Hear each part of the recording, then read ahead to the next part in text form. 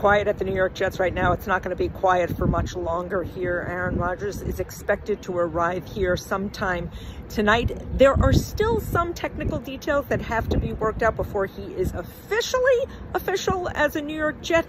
The Green Bay Packers have to make some changes to his contract. Then the New York Jets have to make some changes to his contract. He, of course, will have to take a physical, and then it will be official, and then he will be introduced and meet with the media here. Joe Douglas, the general manager, though, said there is a great deal of excitement in the building. He said there was high-fiving in the front office when the deal was announced yesterday, and the expectation is that Aaron Rodgers is going to raise everybody here to his level. Joe Douglas said he is most excited to see their core of young players here at the Jets playing with a future first ballot Hall of Famer.